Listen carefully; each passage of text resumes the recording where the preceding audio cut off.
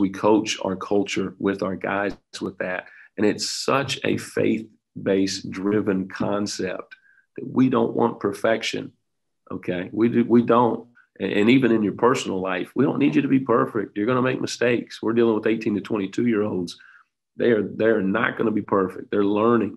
But if we don't allow them to make mistakes, okay, and have teachable moments for them and how we handle them as the people who are responsible for them during this 4-year period, then we're going to be missing a great opportunity. And so we just decide that we're going to use our faith as a staff to help grow these guys on the court and off the court.